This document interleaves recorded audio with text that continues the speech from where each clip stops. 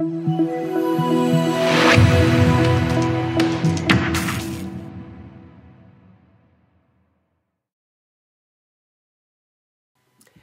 this video, we're going to work through Task 3 from Applied Management Accounting Sample Assessment 2. And this task looks at standard costing and variances. So it tells us that Tubbs Limited manufacture plant pots from recycled plastic, which they sell to garden centres in the UK. You've been provided with the following activity data. So we've been provided with a budget, so they originally planned to make 600,000 plant pots, and each plant pot would use 20 grams of materials, and those materials would cost £2 per kilogram. So that was the plan, but what actually happened, they actually made 1 million plant pots, but they were able to reduce the amount of materials in each pot, so they only used 19 grams of materials. And also they seem to have managed to negotiate a better price, so they only paid £1.82 per kilogram. So you've got some other information as well, but let's not look at that for now. Let's focus on part A, which asks us to prepare the direct material cost statement from the information provided. And we need to put our answers to the nearest whole number. So remember, it's important in the computer marked tasks that you follow the instructions, because the computer will not give you credit if you round to the wrong number of decimal places.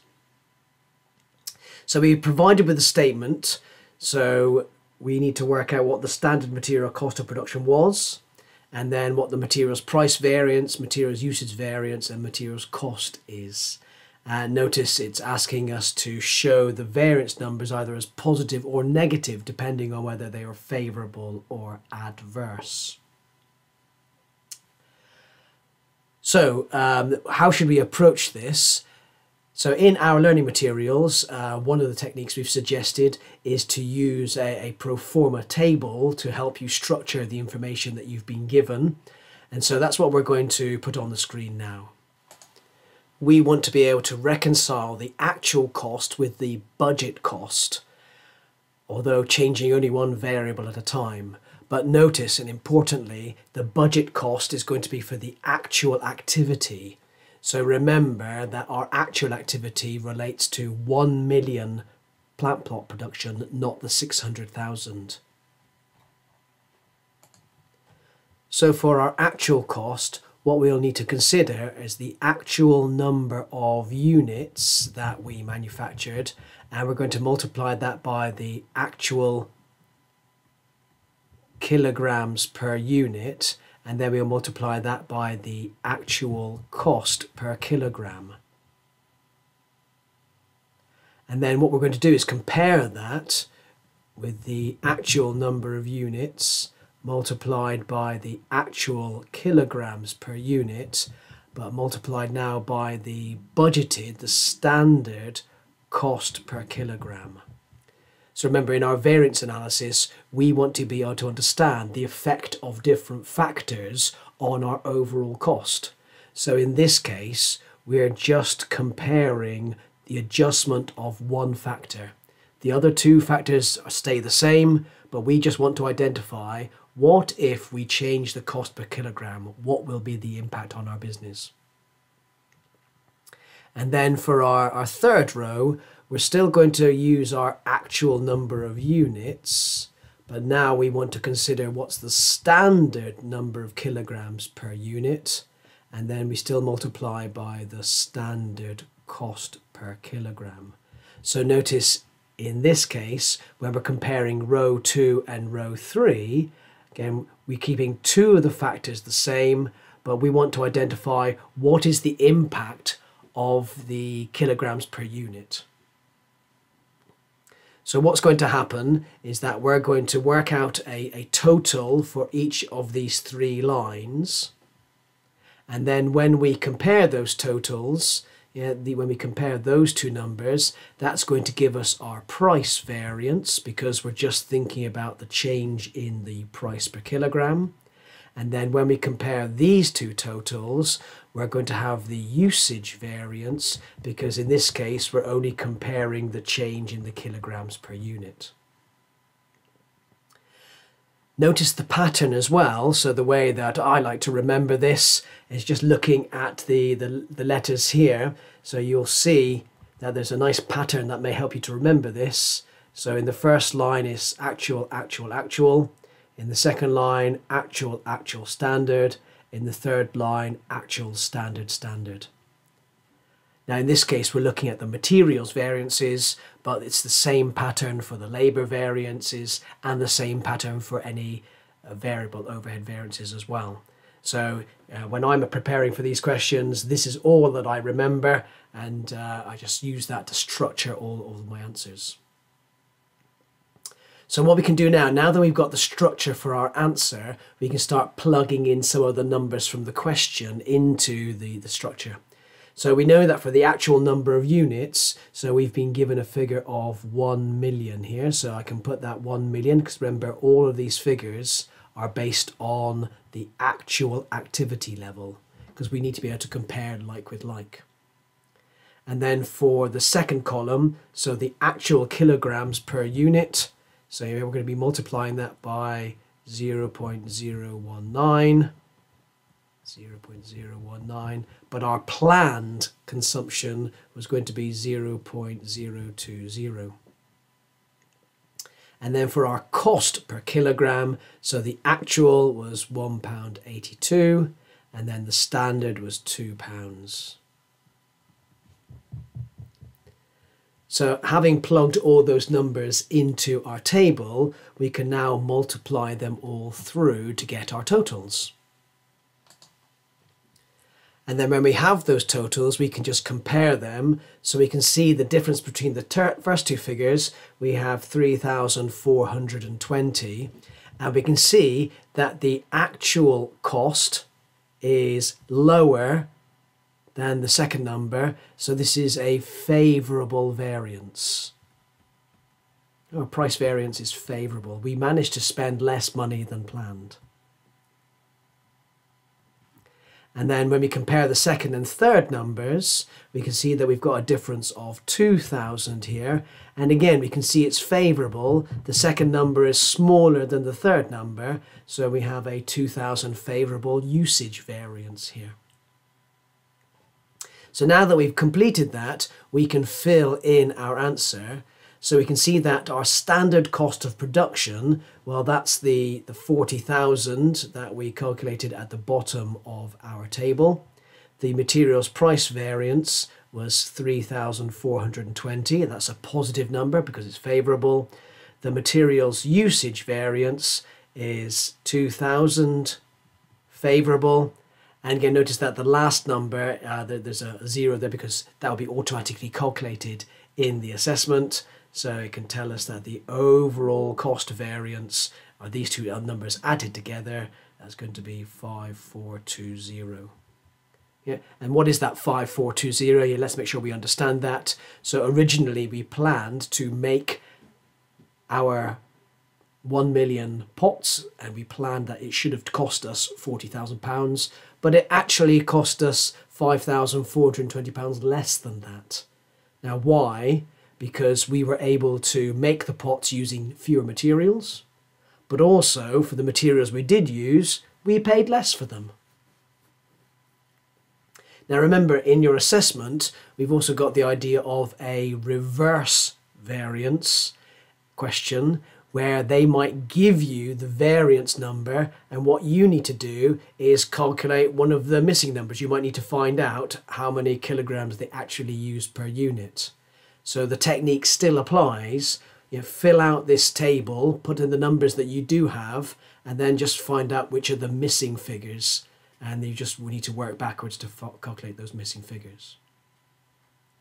Now notice in this particular question, it gave us the actual number of units and the kilograms per pot, but it could be that they might give you the combination of these two figures. They may just say that overall we use this number of kilograms in production. So if that's the case, just be aware that you might need to complete these two figures together rather than individually.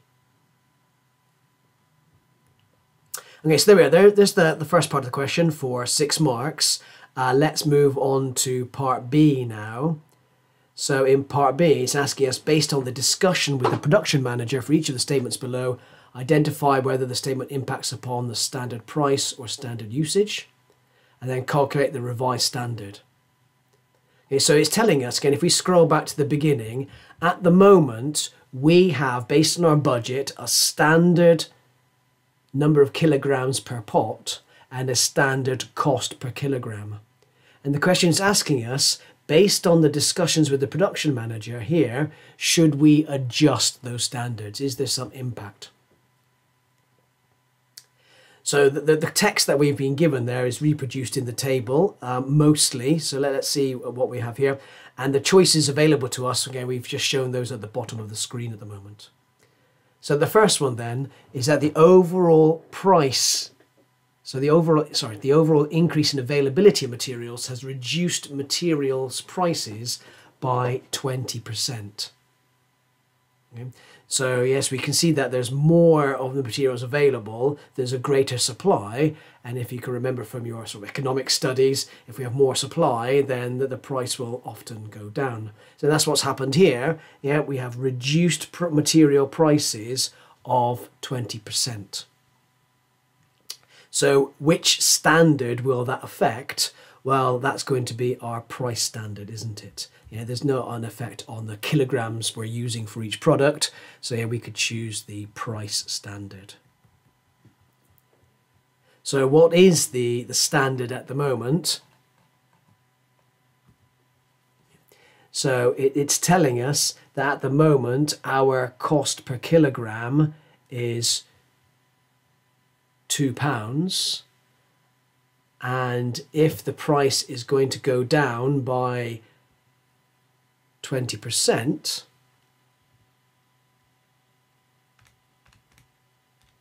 then that will change to £1.60.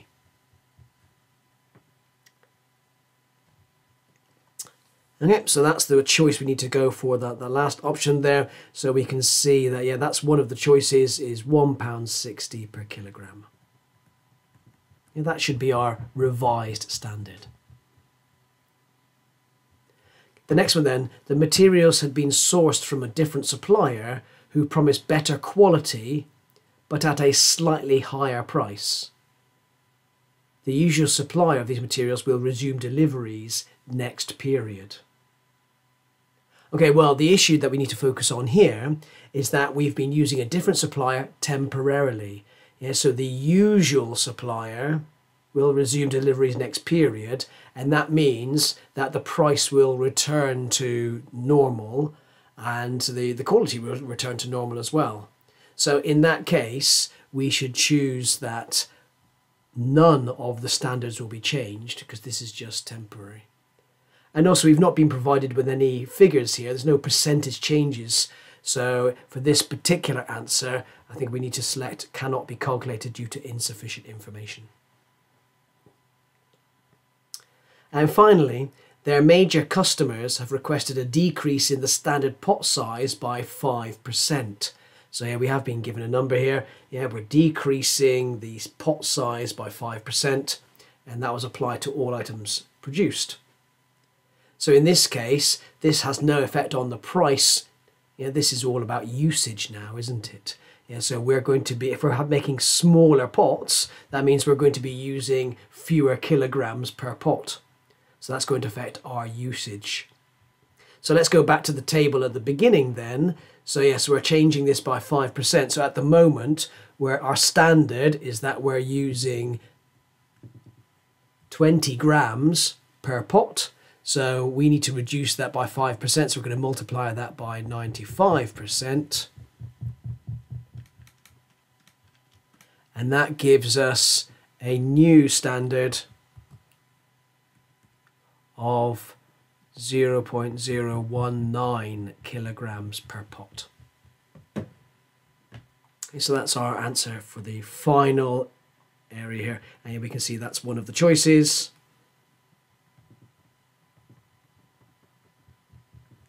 And so we're changing the standard as a result of that request from the customers. And then finally, in part C of the task, it asks us to complete the following statements about whether or not the TUBs should change the standards. So for the price standard, so we need to choose, should we or should we not change the standard? Okay. So let's have a look at the text again. So it tells us the overall increase in the availability of materials in the marketplace has recently reduced prices by 20%. But it then also tells us it's not known whether this will continue. So it could be that the supply will go back to normal, and therefore we shouldn't really change the standard, should we? Yeah, this is just a temporary issue. Okay. So for the price standard, okay, we should not change this because it's just a short-term change to the supply. It tells us then if the standard is changed, it could have, well, if it does change and we expect things to be cheaper in the long term, but actually just goes back to normal, then that would be quite demotivating for the budget holder, because they'd never be able to meet the price expectations when the supply goes back to normal. Then what about the usage standard? Should we change that or not? So again, let's have a look at the information we have. Let's remind ourselves. So their major customers requested a decrease in the standard pot size, which was applied to all items. So that doesn't sound like a temporary issue, does it? That sounds like as if they want to have that as a permanent change. So that would suggest then that we should make the change to the standard, because this is a long-term decision. And having changed that permanently, and it's a much more realistic standard now, because it's much more realistic, then it should be a motivating effect on the budget holder.